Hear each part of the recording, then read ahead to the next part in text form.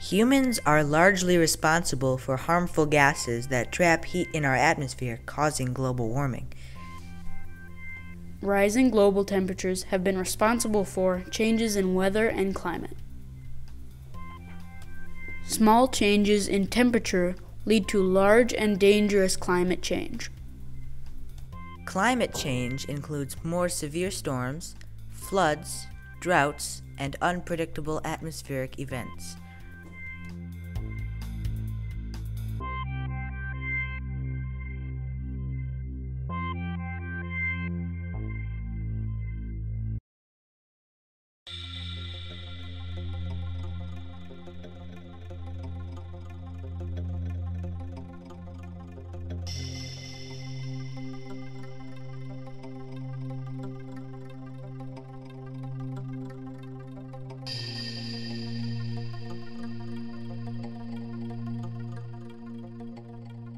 I think one of the biggest impacts is actually hunger, because we have areas that used to be able to have a good number of crops, and now they don't, because they're actually starting to turn into dry, arid regions, and experiencing more drought in some of those regions because of global warming.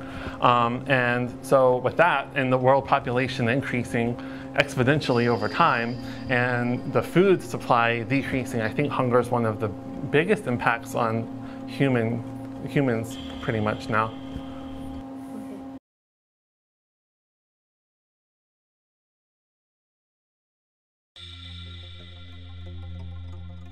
In the future, we'll continue to see the ice in the poles start to melt, especially the North Pole. The Arctic region up there, the ice will begin to melt, and so global warming will actually start to increase some more. I think one of the biggest impacts is going to be the rising sea level, which isn't actually because of the ice melting at the poles, but because as you heat any kind of substance, it expands, right? So you have the oceans, and you're warming them up, so the water is going to expand, and that causes sea level to rise. I moved here about 3 years ago from Virginia Beach, and that area, just in the last decade, has seen a lot more flooding anytime there's any kind of small coastal storm. So it's a good preview of what could happen in other places around the world.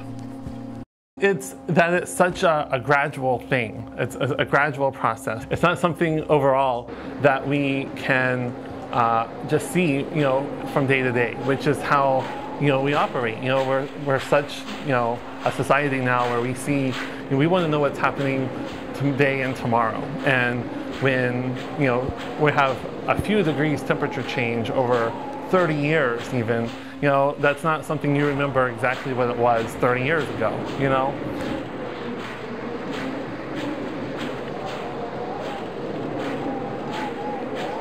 It's hard for us to kind of see that and feel it ourselves, especially when, you had last year, which was extremely warm last summer, and temperatures over 100 here in Madison, and this year, it's 20 degrees cooler, so it's like, whoa, I don't see any climate change happening. But, it's those kind of swings back and forth that are examples of the weather patterns overall that are changing. The main causes are definitely the pollution from factories and cars, and other greenhouse gases, primarily carbon dioxide, CO2, being entered into the atmosphere, and then over time, kind of self-propelling itself. Well, I never really thought before that it would be a big deal to me, but it is. We are all going to be affected, and it's not going to be in a long time. It's soon. It's not that far away when it's going to start affecting plants, animals. More animals are going to go extinct, more ice is going to melt. Our ocean is going to rise, which will cause more floods, which will cause more people to move from the coast, which would be pretty bad. It's a big deal. It's not just your thing that you don't have to believe in. It's a really big deal. It's affecting our Earth, and eventually, if we don't do anything about it, big things are going to happen, big things that are really bad. So we have to do something about it, and we have to do it as soon as possible. To be able to stop global warming would be really, really hard to do.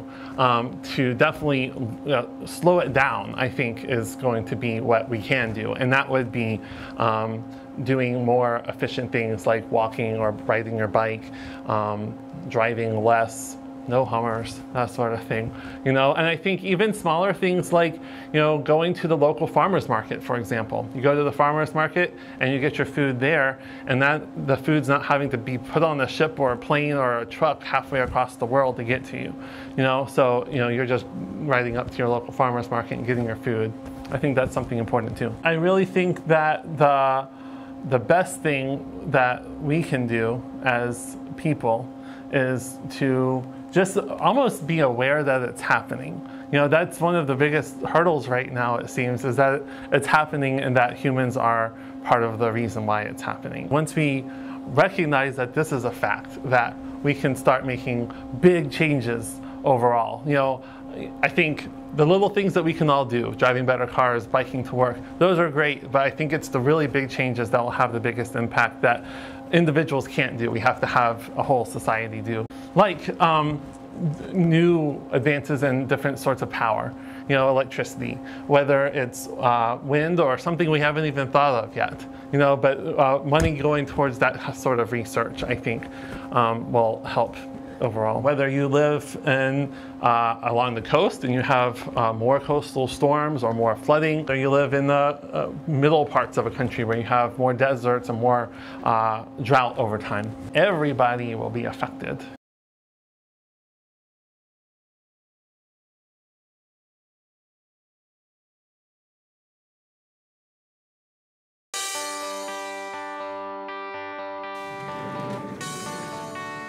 Okay, we have to record this now at some point.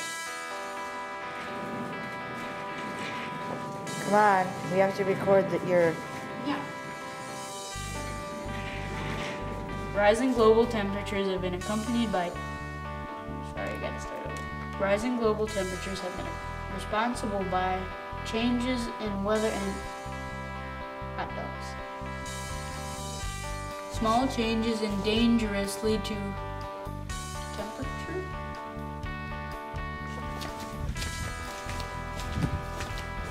Wait, is the camera is on. Turn it off. Turn off the camera.